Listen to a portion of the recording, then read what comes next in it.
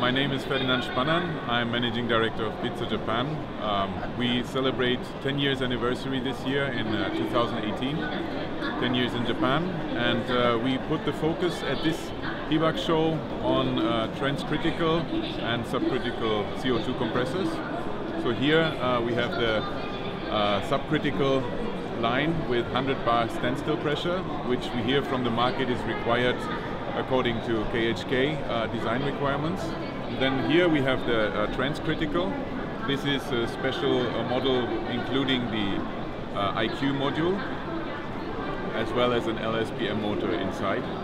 These two products will enable the Japanese customers, the OEM rack builders, to design and manufacture units which will be the perfect addition, let's say, to those Japanese compact units that we see from Panasonic, from Sanden, from Mitsubishi Heavy, which are now entering convenience stores and supermarket market applications.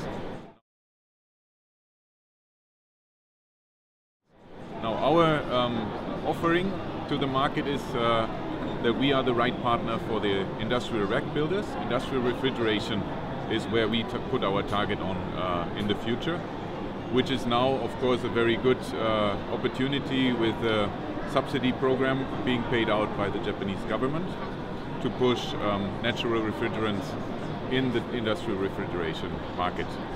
So we have now a huge subsidy program going on in Japan, which should be pushing the demand, and we actually have the schedule full with talks with important players here in Japan. We actually this month manufacture the 100,000th reciprocating CO2 compressor in our German factory, and this makes us the market leader by far.